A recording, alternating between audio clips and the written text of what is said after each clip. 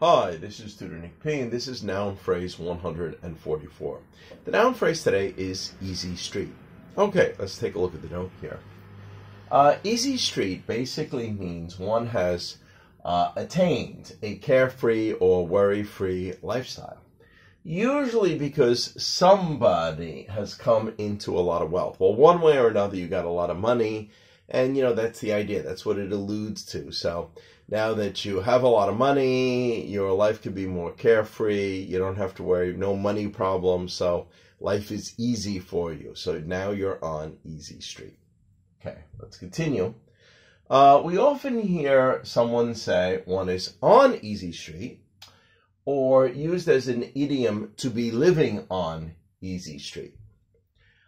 They say it is acceptable to be used with both lowercase and uppercase. So you could see the words easy street with either a small e and a small s, or a big E and a big S.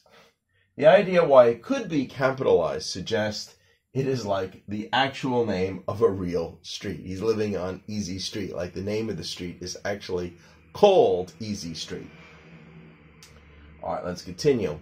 They say the phrase started to be used around the 1890s, and even Charlie Chaplin had a film named Easy Street, probably about somebody who came into a lot of money. It has been used in many titles of films and songs since that time. Okay, and of course we have three examples here. Example number one.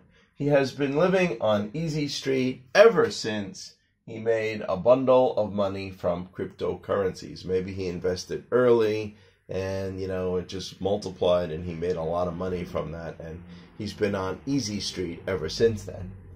Or number two here, you can say the title of that book is 5 Ways to Get to Easy Street. All right, so you can really see how it's used as a noun phrase. Obviously, this is probably a book trying to tell you 5 ways that you could, become wealthy or make a lot of money.